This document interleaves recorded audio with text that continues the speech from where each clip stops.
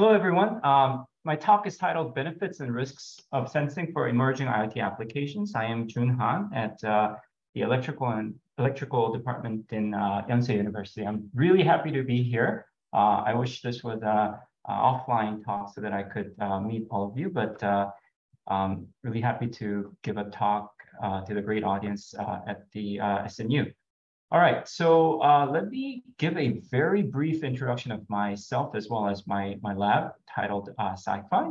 And so, like I said, I am currently in the Electrical and Electronic Engineering at Yonsei University. I've been here for about a year now. And before that, I was an assistant professor at the Computer Science Department in the National University of Singapore for about 3 years. And this is my current and past affiliation. And my lab is titled Cyber Physical Systems and Security Lab, in short, it's Sci-Fi.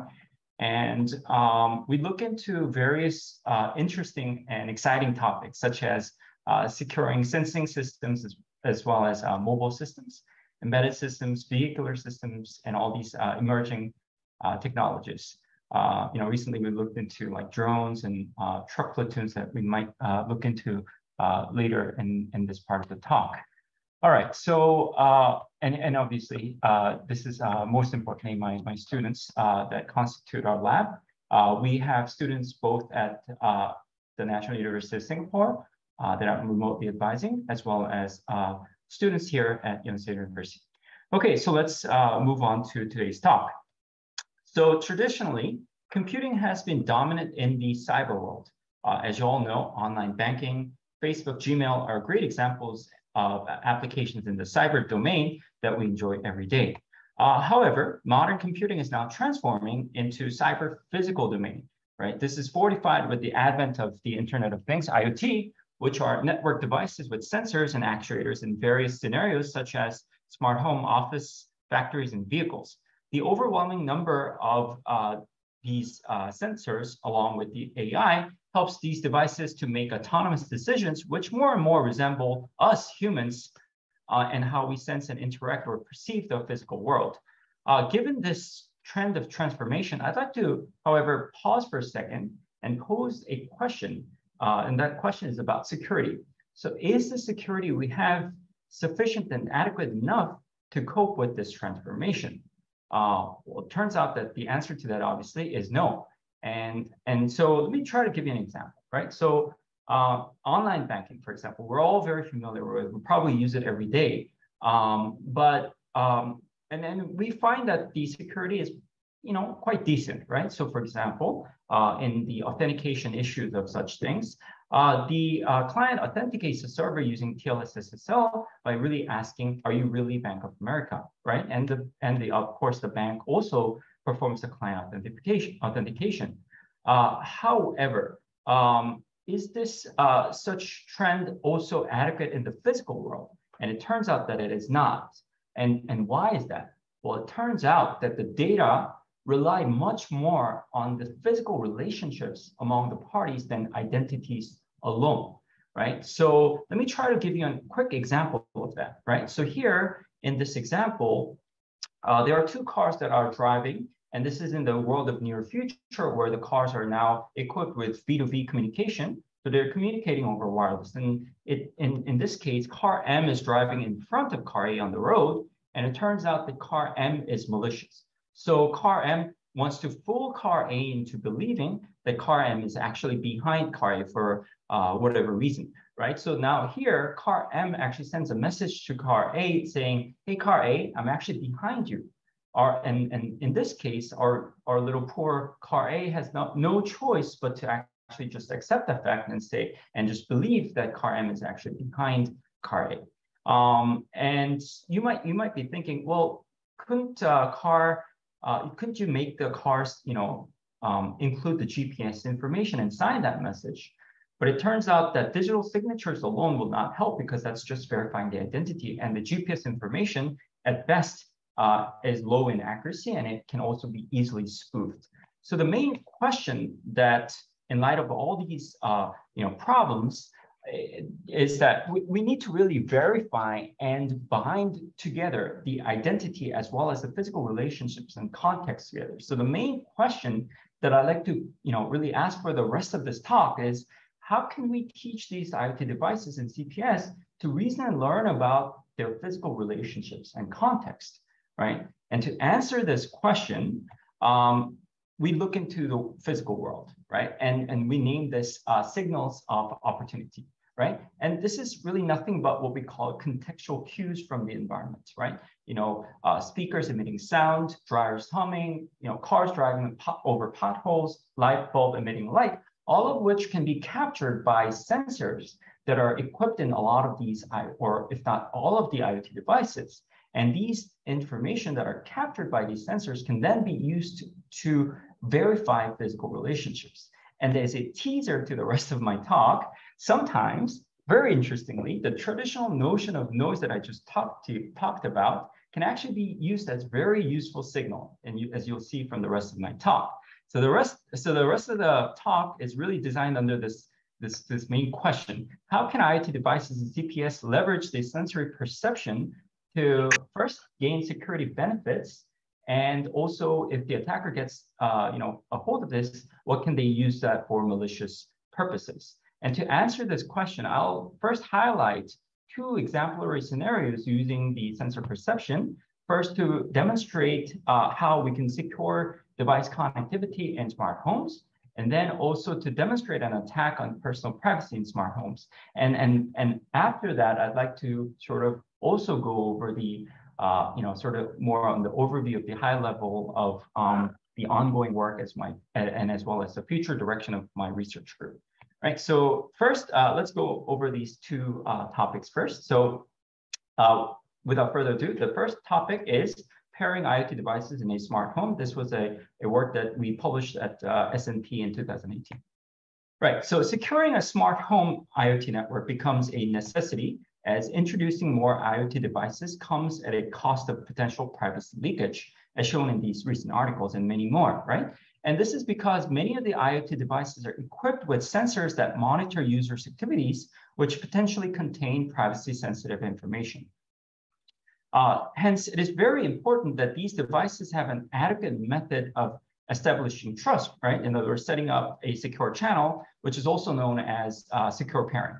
But secure pairing really has to be protected against man-in-the-middle attacks. And there were many cases where this actually didn't hold and caused a lot of problems. So in order to protect against man-in-the-middle attacks, however, many of the existing solutions actually require what we call human-in-the-loop solution, or user involvement, such as typing in password. When you're connecting your laptop to Wi-Fi, you have to type in password, right?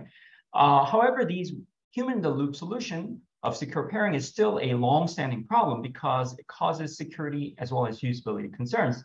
As you may well be aware of these, really annoying messages like unable to join network, pairing unsuccessful, and things like that. Well, turns out I have bad news for you today, as these problems with pairing is actually, really an unsolved problem today.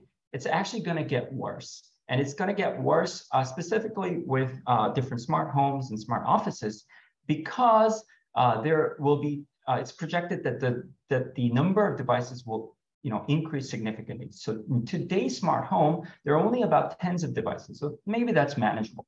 But it turns out that in the future, it's projected that maybe in about a few years' time, it's going to increase to hundreds of devices. And that actually increase the challenges, and mainly in twofold, right? The first challenge is that, there's too many devices, right? And second challenge is that not only that there are too many devices, all of these devices will not have adequate user interfaces like keyboards and displays. So where are you going to type in the password to begin with, right?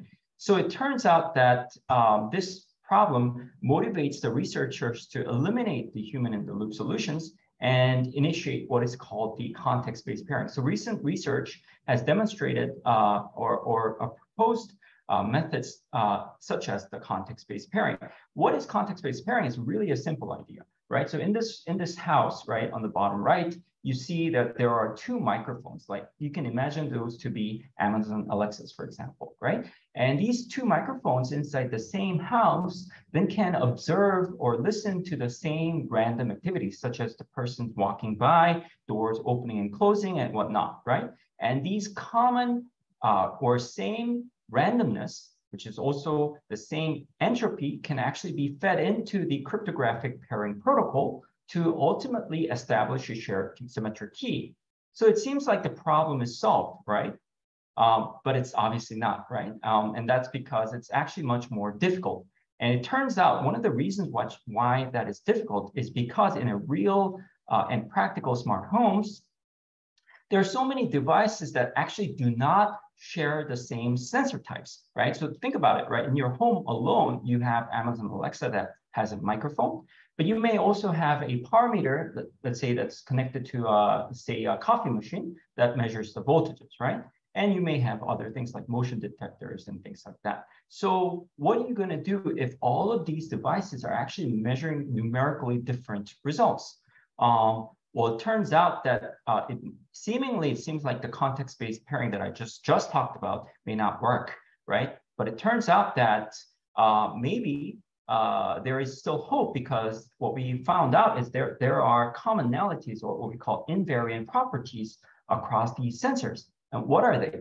It turns out that it's a timing information. Why? Because numerically, these sensors may be capturing numerically different results, but contextually, they are the same or similar events. So let me give you a very simple analogy, right? So here, if you put a blindfolded person who cannot see and a person with a speaker who cannot hear the rest of the environment, and you put them in the same room, right? And you open and close the door, what's going to happen is that the two people can then talk to each other and find out that they've actually observed the same event, but just in different ways. That's exactly what we're trying to utilize. So let me give you an intuitive example, right? So imagine there is a smart home where Bob and Charlie are roommates. And this smart home is now equipped with three sensors: a geophone on the top, which is really the vibration sensor, a microphone like your Amazon Alexa, and the bottom, which is a power meter, let's say again, connected to your favorite coffee machine.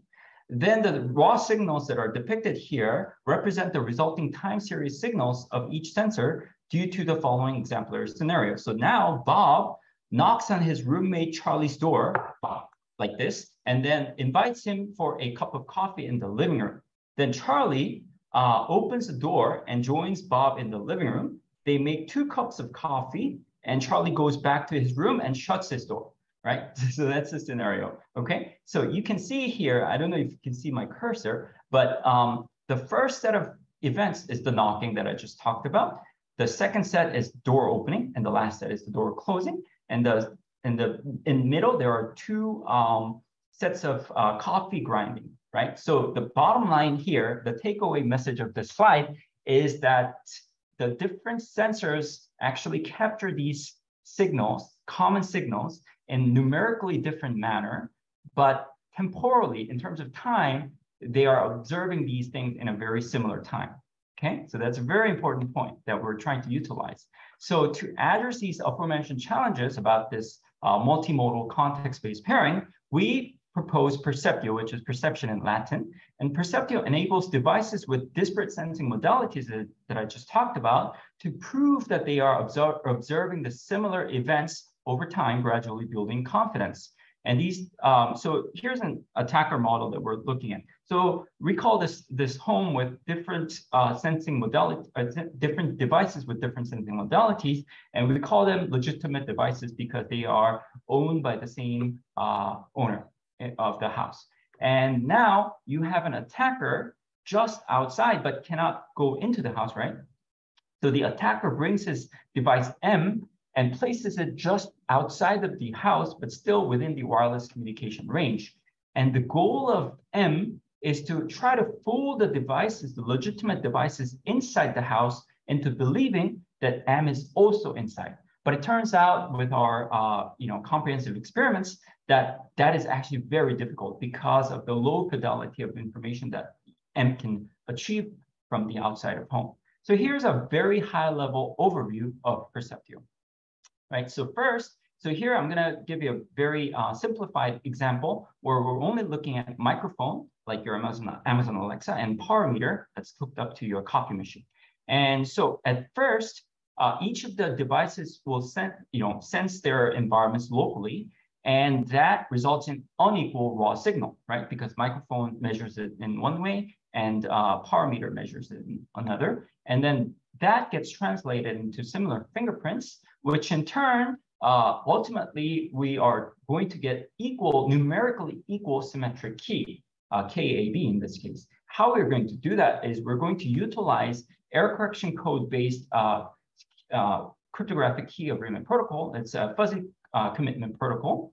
And the main contribution of our work lies in this part where we're going from 1 to 2, which is translating from unequal raw signal into similar fingerprints. And let's go into a little bit more detail here to give you a high level idea of how this works. So here, this is the local, we call this, the example of Bob and Charlie, and now in this case, it's the microphone raw data, right? And how we're going to do this is each device, in this case, the microphone, performs machine learning clustering across the signals according to the event type. So in this case, I'm going to just, for the simplicity of explanation, notate the knock-in cluster as star, and then the door opening and closing as the triangle, and then the coffee machine grinding as the diamond, right? Then these devices computes, then each of the device computes the starting point intervals, in other words, time information of the different events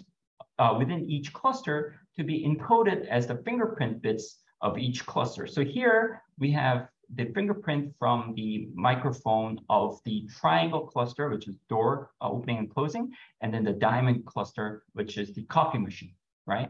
And that actually gets, and that fingerprint is actually the translated fingerprint, which will be very similar across different devices, right? So I'm going to skip the details in the interest of time and actually move on to the evaluation. And in the evaluation, we wanted to demonstrate the robustness of Perceptio protocol even during the attacker presence. So we wanted to evaluate various parameters like different event sensor types, floor types, distance, background, whatnot, right?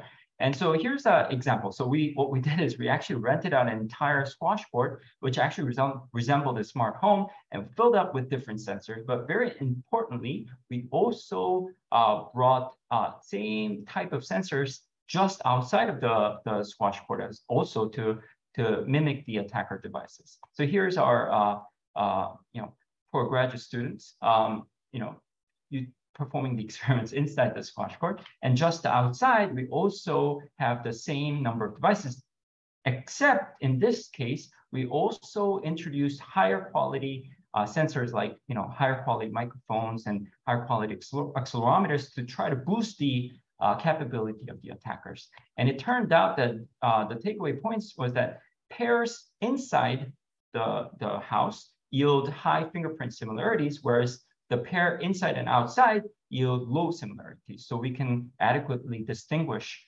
the attack from the legitimate cases. And we also performed various experiments, but in the interest of time, I will skip. But if you have any questions, feel free to ask questions.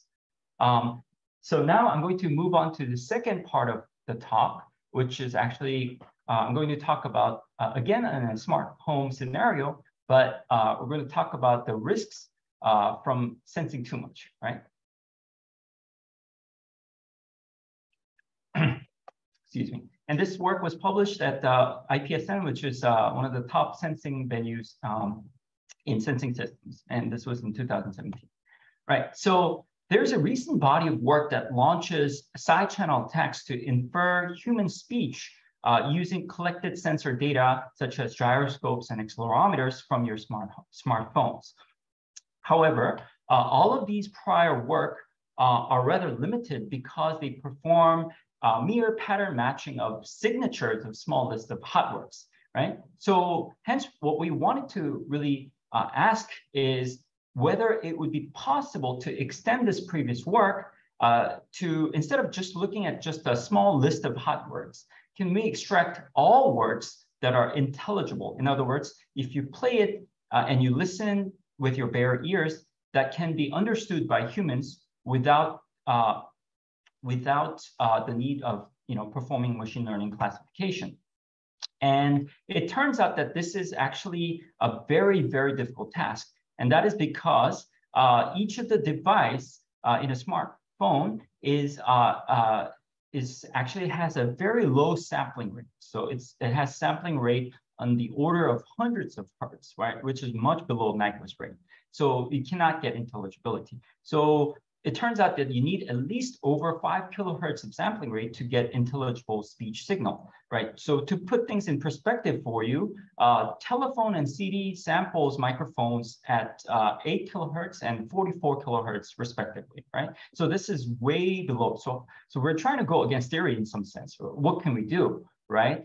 Well, it turns out that we look into the possibility of solving this by actually fusing across different non-acoustic sensors to actually reconstruct the intelligible speech signal. So, let me give you an intuitive example or scenario to demonstrate this idea. So we have the two victim speakers speaking in something privacy sensitive in the comfort of their home on their sofa, at night, for example. And as the victims speak, actually in front of the victims, there are these on the coffee table, there are these game controllers and smart TV remotes, which are all equipped with accelerometers, right? And these actually devices, it's not difficult to imagine that these sensor data may be collected in the near future by the manufacturers for user behavior analysis. And if the attacker actually breaches the manufacturer's cloud, then the attacker may be able to get the raw signals, right? And in this case, as the victims speak, these devices with their sensors capture the speech signal, which the attacker later uses to reconstruct the speech signals. This scenario demonstrates a strong yet potential case for the attacker, specifically illustrating the practicality of close proximity setup of the sensors and the speakers, right? So let me just try to give you a high-level idea of our solution, which we call pitch-in. And here, when the victim on the left, victim speaker speaks, sensors 1 through n, utilizing the same sampling rate of each device sampling at a low sampling rate, actually tries to pitch into the overall reconstructed signal, which we call amalgam signal. And the process goes through different modules, such as pre-processing, signal integration, and post-processing. I'm not going to go into the details for the interest of time, but I invite you to read our paper or ask questions if you're interested. And let me just try to give you a high-level overview of the evaluation. To demonstrate the proof of concept pitch-in attack, we invited 230 participants and we actually played the reconstructed speech and asked them to transcribe the recordings, right? And when we evaluated, this was how it looks like. So the y-axis is the accuracy or the transcription accuracy, and the x-axis is the number of sensors that we fuse, right? So the first first point on the x-axis is we're fusing two geophones, which is a vibration sensor, each sampled at 1,000 hertz. So overall, we get 2,000 hertz. And the second point is we're fusing 4 sensors to get overall 4 kilohertz of sampling rate. And we're fusing 8 nodes and we're getting 8 kilohertz. And I'd actually like to ask your help in playing the participants of our user study. And let me try to play the sound. Let's see if my sound is working. Okay, so let me ask you to guess what word it is played. And the hint is it's a number. Okay.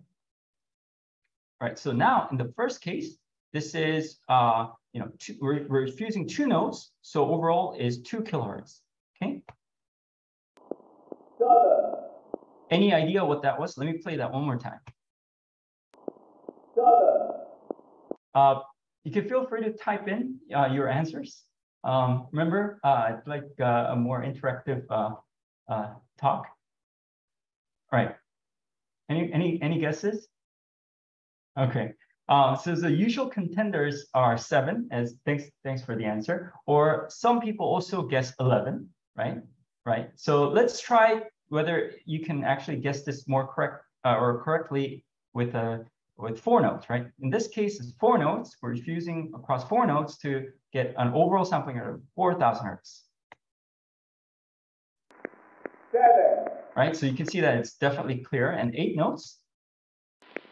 7. Right, so you can see that, as you increase the number of nodes, it increases the overall sampling rate, which in turn increases the overall transcription accuracy. And actually, the same trend holds for fusing across different accelerometers and gyroscopes, right?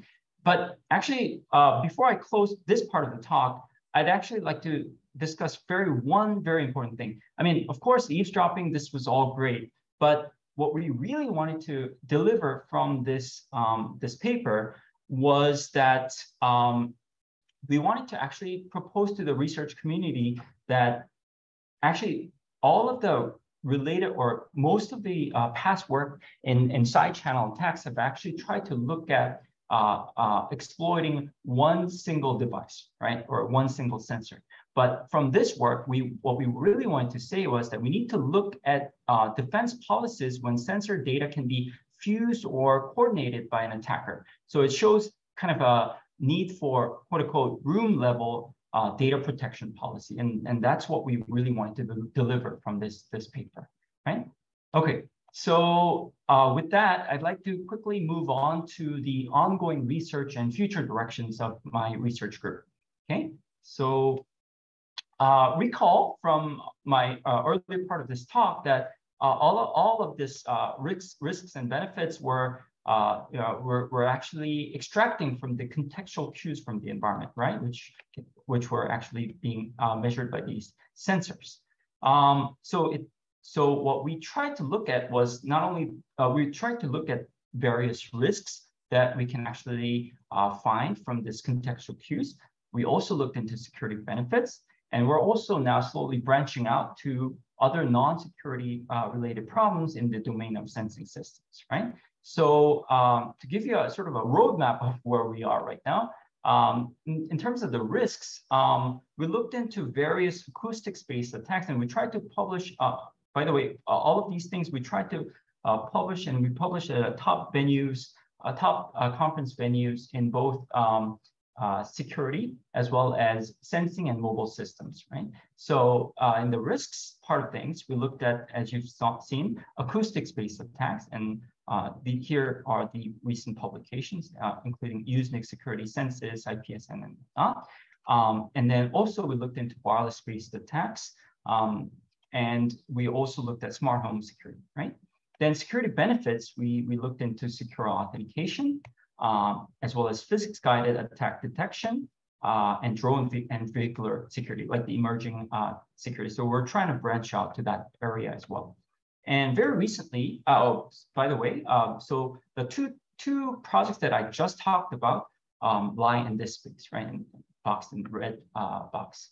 And then recently, we're trying to branch out to different sensing systems, which doesn't particularly have any security aspect to it, but it's also a very interesting problem. So we're trying to look into healthcare systems, as well as accessibility for disabled, geolocation, and food and agricultural sensing.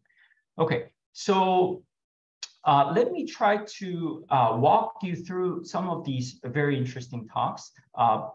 But given the time constraints, I'm going to go over just the high levels of them, right? So think of these as the 3 thrusts of my group's research directions, right? So the first thrust is the risks from contextual cues, right? So we just looked into this eavesdropping via motion sensor, motion fusion, right? But we recently, we've also looked into very interesting eavesdropping work again, in eavesdropping, but with a very new twist, right? And actually that was utilizing robot vacuum cleaners. I don't know, how many of you own robot vacuum cleaners today in your home? Maybe from this talk, you might think twice about using your robot vacuum cleaners, right? So this work was published as a full paper at Census 2020, but we've also presented the poster, and we won the poster runner award, right? So let me give you a high-level description of what this is. It's that it turns out that we can actually repurpose the LiDAR sensor that are equipped in these robot vacuum cleaners to be used as spying devices. So if you take a look here on the top right, this is a robot vacuum cleaner, and on top here is a circular thing. That's a LiDAR, and what it is it's actually just a spinning laser, transceiver that actually transmits and receives the time of flight information from the laser sensor. And that's usually used for mapping and navigation for the robots. But it turns out that from our paper, we were able to find that this LiDAR information can actually be used to, eavesdrop human speech. And that's by this scenario where, let's say, a victim is involved in a Zoom meeting, and the victim's computer is emitting, privacy sensitive speech, like a PIN code or password and things like that.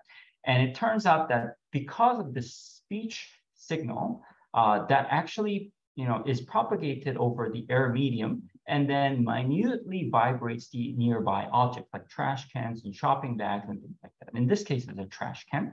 And at that point, if the robot vacuum cleaner's LiDAR sensor actually shoots out this laser pulse, and it is reflected back to the LiDAR, it actually carries very minute and but very noisy speech signal. And if we carefully process that information and run a machine learning pipeline on it, we can actually extract the speech information. So we demonstrated that we could actually recover over 90% of the digit and song classifications. And let me just give you a very high level demo video of this. So here is the actual setup of our experiment setup, right? So here's the robot vacuum cleaner. On top, here's the spinning LiDAR. And here's the actual computer speaker with the subwoofer and tweeters. And here's the trash can, okay? And now we're going to play some chirp signal, and you will see on this laptop the raw LiDAR signal. This is the raw LiDAR signal. And now I'm going to play a chirp signal. Can you hear that? Boom, boom, boom, right? As you play that chirp, and the chirp signal is being played by the computer speaker here, you can actually see that the LiDAR is picking that up very interestingly. Now, in addition to just, being able to eavesdrop digits, we also play different songs, right? So as you can see here, we're going to play a song. Now, this isn't just any song. We're actually playing songs of the introduction songs of news channels, right? And it turns out that different news channels have different introductory songs.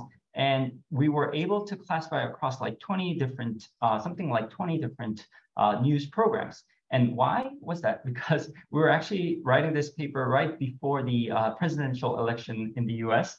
And with this, we were able to find the political orientation of the victims, for instance, which can be very privacy sensitive these days, right? So this was a very cool and fun work, right? And after publishing our work at Census, we got a lot of traction from different news coverage like Forbes and even our local Korean news as well. And we won the Best Poster Runner Award that accompanied the full paper, right? And moving on very quickly.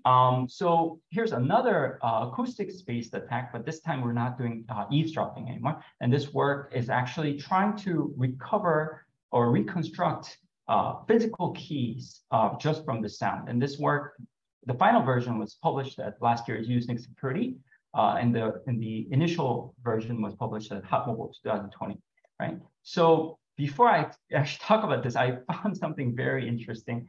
When I started at Yonsei and I tried to talk about this work, what I realized was that the students here, now in Korea have never actually experienced using physical keys in their life, which was like really surprising for me. But it turns out that that is the case in Korea because we're all using digital door locks.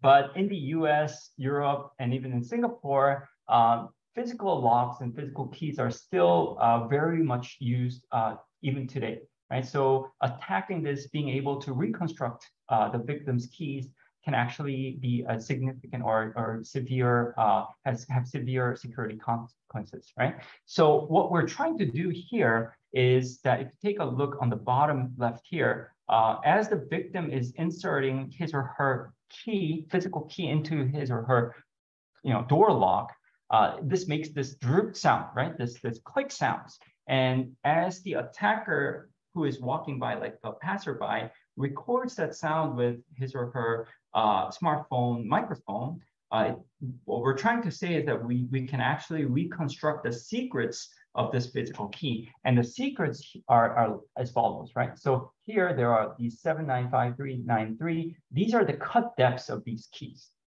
And those cuts are as little as sub-millimeters, right? Each of the depths, and each depth can go from 0 to 9, right?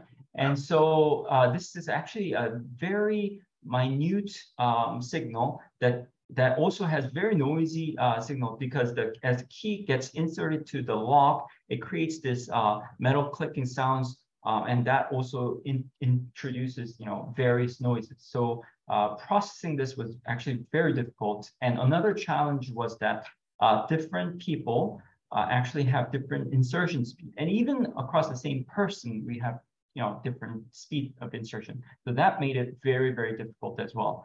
But overall, not going to the details for now, we were able to reduce at best reduce the key space from over 60,000 possible keys into just 2 keys. What that means is that the attacker can only now 3D print just 2 keys, and one of them will open the door, right? That's pretty crazy, right? If you think about it. And so the initial, version of the setup was very crude. We had various sensors and the keys, and we bought like various lock picking tools and watched a lot of those YouTube videos. And here's a sound, by the way, of keys being inserted to the lock. And like I said, we wanted to control the speed of insertion in the initial phase, which was the hot mobile version. So we used the robot's arms to make that consistent. But for the Usenix security, we actually removed that assumption, which made it a whole new problem. We made this mock-up door and tried it with various microphone types as well. Okay, and this work, after being published, was also picked up by communications of the ACM news article, Forbes, and as well as various news article as well, even the local news as well. And through this work, my PhD student, who was the first author, received this Google PhD fellowship, and she's enjoying her internship right now at Mountain View, California. And another interesting thing about this work is that we're very excited that our talk was actually is still to this day the most viewed SIG Mobile YouTube video by far. So I invite you to watch this as well. So we're very grateful for that too. And moving on very quickly, we've also been invited to write an article at the Communications of ACM CACM magazine. And so taking these topics together, we wrote an article about oversensing in smart homes. And this was in collaboration with Professor Kevin Fu at University of Michigan. And I'm not going to go into these details now because of interest of time. And we've also looked into, finding vulnerabilities of cellular networks as well. And we looked into a couple of topics, such as location tracking, as well as video inference, like what videos you're watching over YouTube and Netflix, like that, just using your cellular networks. And one very interesting thing to point out is that through this work, oh, by the way, these 2 works were published at Usenix Security last year, and this year we're going to present that at UbiCom, which is another top venue in sensing and ubiquitous computing. And this Usenix work was also, we were very honored to be listed, and I personally was very honored to be listed as the very first Korean to be listed on the GSMA Mobile Security Hall of Fame, right? So that's something that I'm very proud of as well. Okay, so quickly moving on to the next thrust 2, which is on the security benefits from this context, right? So I talked about this, our Oakland paper, but we also extended that work of context-based pairing to vehicular space, and it has its own challenges, and that was published at last year's MOVSIS. And so I'm not going to go into the details there. Then moving on quickly to the next topic is we actually tried to utilize just smartphone to solve one of the biggest, I would say, societal issues today, especially here in Korea, which is about detecting hidden cameras, right? 몰카 detection, right? Basically, right? So what we try to, the motivation is as following, right? Here's the police officer trying to utilize their detection device that they carry. And what they're trying to do is to basically so this is a view from this hidden cam detector, right? And what they're trying to do is manually try to find this reflection, really, from this view finder, right? But turns out that this is a very tedious and difficult task. Why? Because this part is the actual hidden camera, but there are so many other reflections, right? This one, this one, this one, this one, and you're supposed to squint your eye and try to do this. On top of that, you actually need this device. You need to carry this device. Like, who does that, right? So what we wanted to do was to actually we asked the question, wouldn't it be cool if we just flip out our smartphone and the smartphone would basically just tell us where the hidden camera is? That's basically our work, right? So how we're utilizing that, without going into too much detail, is that we actually try to use the LiDAR sensors that are also equipped in the smartphones. Remember the robot vacuum cleaner work? Well, it turns out that very similar sensor is now equipped in the modern smartphones. And this is called the time of flight sensors, TOF, used for augmented reality apps like your IKEA apps and things like that. Now, it turns out that as these devices emit this laser pulse and the reflection comes back from this TOF sensor by hitting off of different surfaces, it turns out that the hidden camera lens actually exhibits a very minute but sufficiently different reflections, which is actually called retroreflections, compared to other shiny surfaces like glass or mirrors and things like that. The details, please feel free to check out our paper. We also have very cool demonstration videos and things like that on our website. So I really ask you to look into that. And again, this was also published at Forbes and a lot of other news articles. But what I was really surprised, and I'm very proud about this, is that we found that our work was actually ranked as the most downloaded paper across all years of ACM census publications until present, right? So here's our work, and the others are like dating back to 2003, and so this was a really cool thing. Hopefully, in the years to come, this will be most cited, but for now, it's the most downloaded. And actually, what we were really surprised actually was that this paper is now currently ranked as top 3 most downloaded paper across all years of ACM SIGMobile publications. SIGMobile is as you know, a venue that includes Census, MOVSIS, Mobicom, Ubicom, and whatnot, right? And so here we're listed here, but when you zoom in, this was pretty crazy that the first paper was actually written by Shannon in 2001, which actually made him the father of information theory. And the second paper was actually written by Mark Weiser in 1999, and this paper actually made him the father of ubiquitous computing. So we were super surprised and honored that we've made up to the top 3, and hopefully this will have a lot of citations in the years to come as well. Okay, so running out of time, so moving on very quickly to the next one. So this is our very recent paper that we published at Movis just a couple of weeks ago. And we also presented the poster that accompanied our full paper, and also won the best poster award here. So the idea is very simple, right? The idea is that it turns out that there are many fake alcohols and fake liquors, like fake olive oils and things like that. And it turns out that people actually die by drinking some of these lethal fake liquids. So the question is, can we actually use your smartphone without opening the bottle to find out whether this liquid is actually authentic?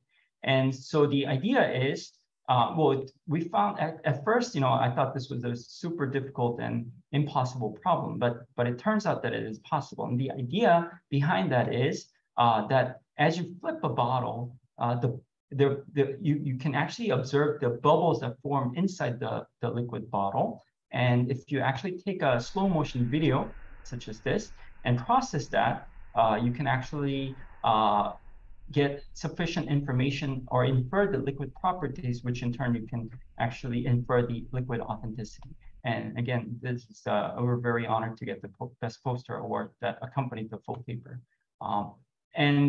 This is one of the most recent work. This is still under revision, but we very recently received a revised decision. So hopefully this will be accepted at CCS. This is trying to utilize EM leakage from your laptops to identify microphone eavesdropping detection. So very quickly, what we're trying to find out is that there are various remote privacy attacks by malwares and laptops, right? Like, so for example, webcams may be secretly, stealthily taking your video images, and microphones may be secretly eavesdropping your speech. And what we wanted to find out was, can we actually detect such microphone stealthy activities by just using a very simple probe that is attached outside of your laptop. And it turns out that it's possible because as you turn on the microphone,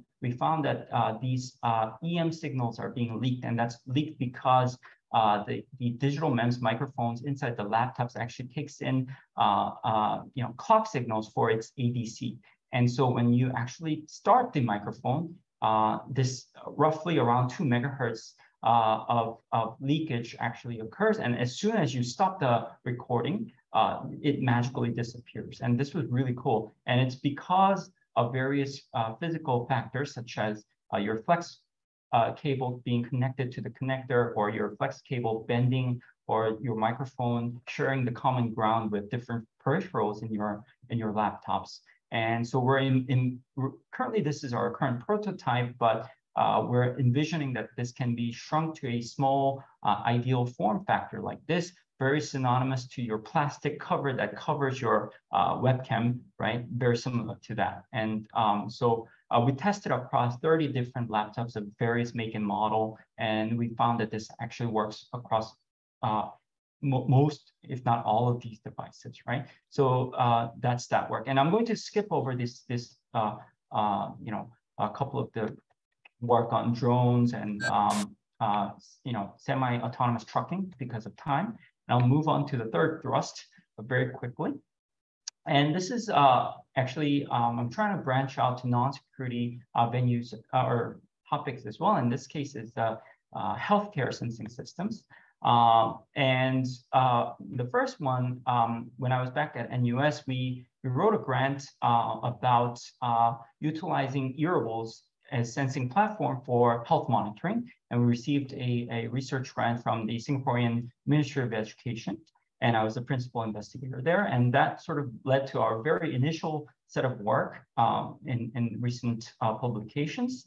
And very recently, this was super recent, we also, now that I'm here in Korea, we wrote a grant together with Asan Medical Center, and we recently got a grant from the Korean Ministry of Health and Welfare to try to monitor severity-specific psychiatric ward in Asan hospital, right? So that's something that I'm looking very much forward to in the near future as well. So that sort of wraps up my sort of talk for today. And we have many more other projects that are ongoing right now, other than the ones that I introduced to you.